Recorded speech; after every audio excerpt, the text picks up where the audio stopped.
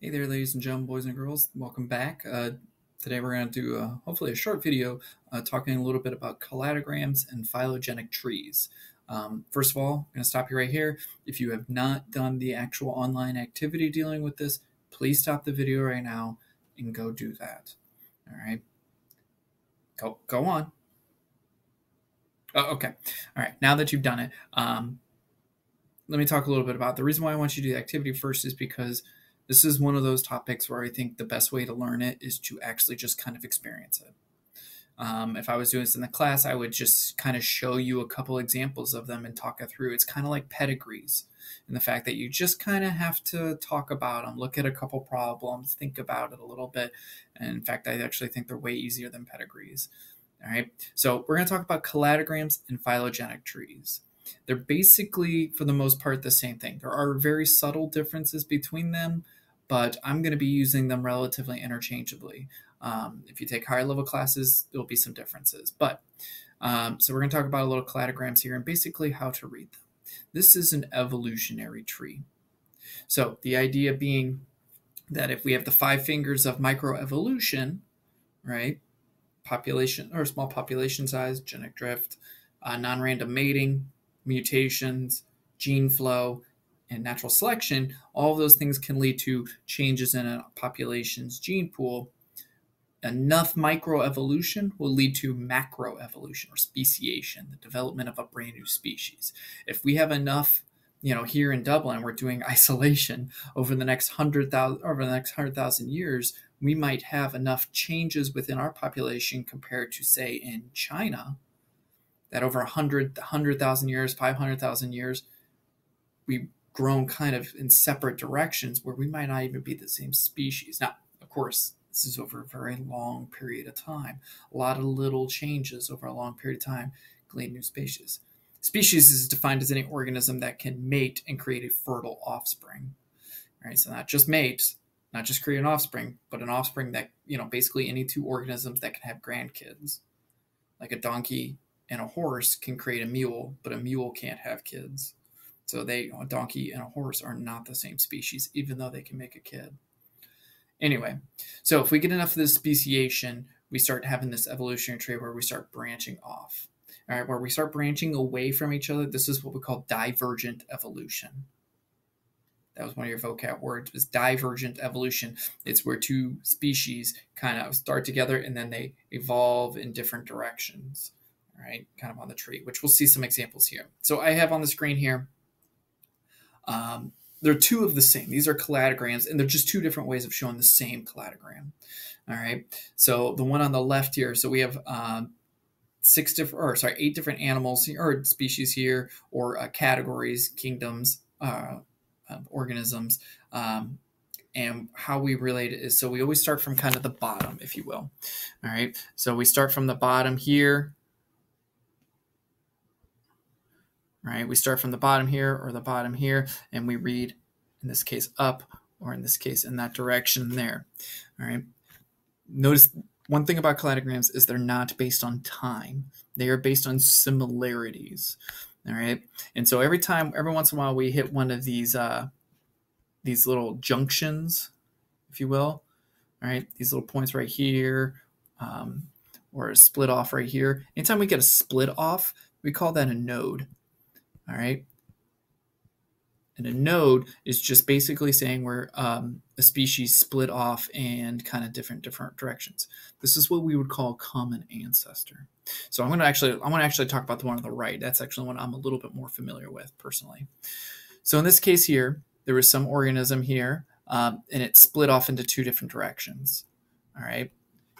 Microevolution led to different circumstances for the species, 2 different populations. One went in this direction and one went in this direction. This one here, a molting exoskeleton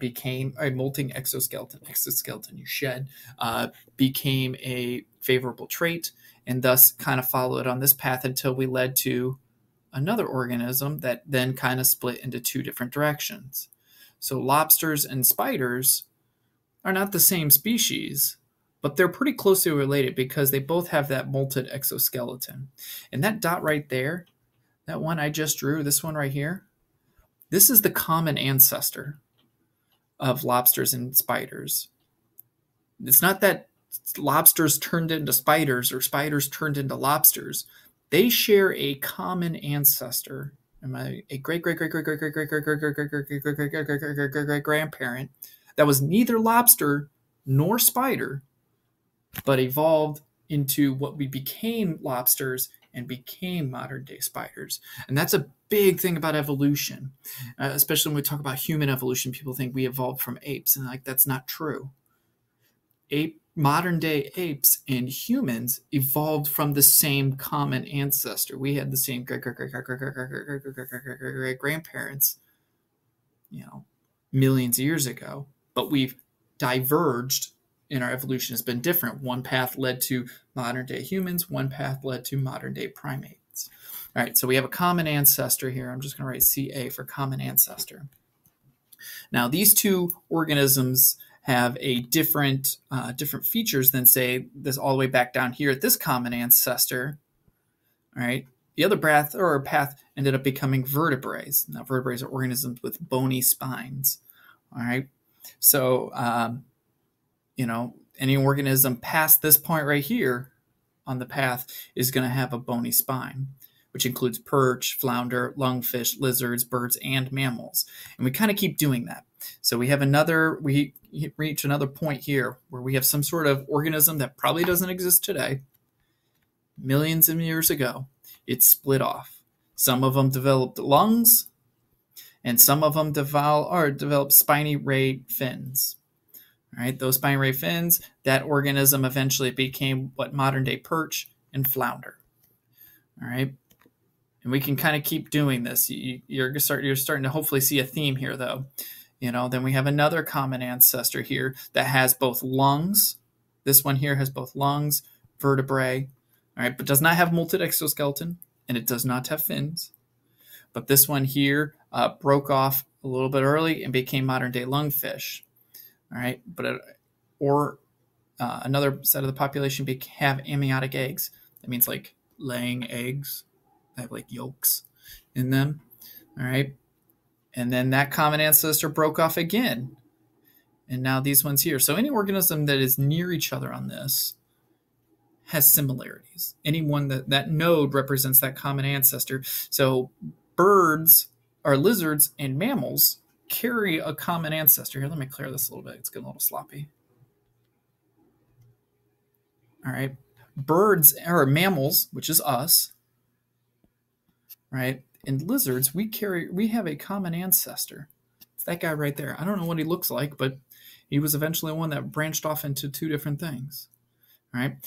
But they're not as closely related as birds and lizards because they have a closer common ancestor because they both see UV rays. So we're starting to see, based on traits we see, the more traits you have, the more recent their common ancestor. We have a relatively recent common ancestor with the chimpanzee because we have a lot of similarities. We also have we also have a common ancestor with lizards and fish. It was just much longer ago because we have a lot more differences. All right. So now this one on the left here, this cladogram on the left, is the same concept. It just uses this here, where here are the nodes. That's a node. Those all represent a common ancestor that typically don't exist anymore. It's just where that common ancestor, that population split. Again, causing divergent evolution. Divergent meaning kind of evolving in separate directions. The opposite being convergent evolution, where species people misconfuse, where they don't evolve into the same species. That would be crazy. But ones that, even though very distantly related, look a lot alike each other.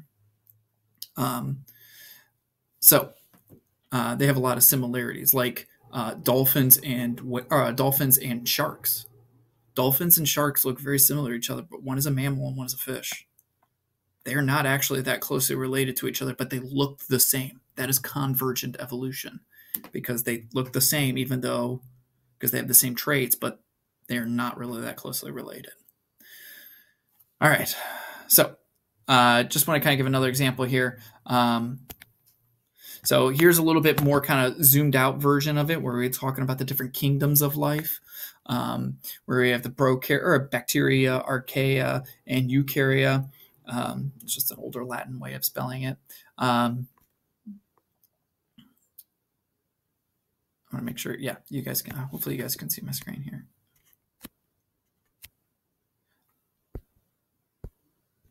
So here we have the different, on the right here, you notice that we have the different branching off of the different organisms. You notice that we're here at the top there on the top right is animals, and we have, we are pretty closely related to things like fungi and plants. Obviously it doesn't look like we are, but we do share a lot of same and common ancestors. And we are much different than, say, some of these other, these are prokaryotes and prokaryotes. We're very distant related, but even though we're very distant related to bacteria, we share a common ancestor. That common ancestor is at that node. Now, that common ancestor looks nothing like us today, and it happened probably billions of years ago.